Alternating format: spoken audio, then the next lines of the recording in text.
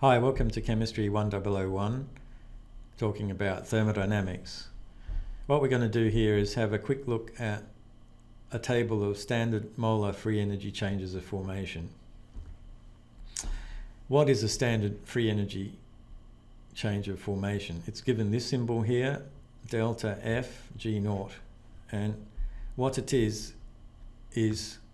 exactly what you expect. The formation, free energy of formation of a substance, of a compound, usually 1 mole of a compound, from its component elements when they're in their standard states. Okay, so for that we know that the free energy of formation of an element is going to be 0 in its standard state. So for hydrogen gas, or the hydrogen gas, H2 in its standard state, delta G of formation, assuming it's a gas at the particular temperature, is 0. Likewise, oxygen and nitrogen.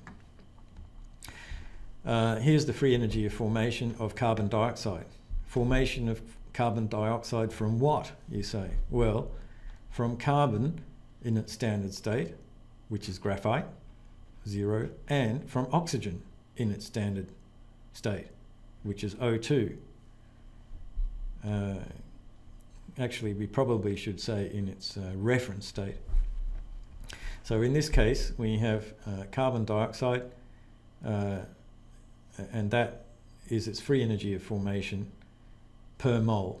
We can calculate that from delta H and T delta S if we want to, but there are tables of these available. So that's really rather nice, especially if you want to figure out if the reaction is spontaneous or not.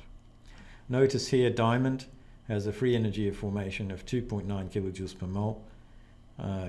per mole, so quite a bit higher than graphite, and that says that it's unstable relative to graphite by that relatively large amount there.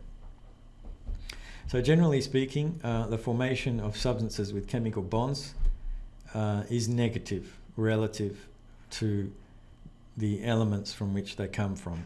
That is, when you form chemical bonds, that tends to be a process by which energy is released. In other words, we can get work from the energy stored, the potential energy stored in the chemical bonds. That's the meaning of the negative numbers here. That means energy is stored, work energy can be extracted from the chemical bonds in these materials. That's all there is to that.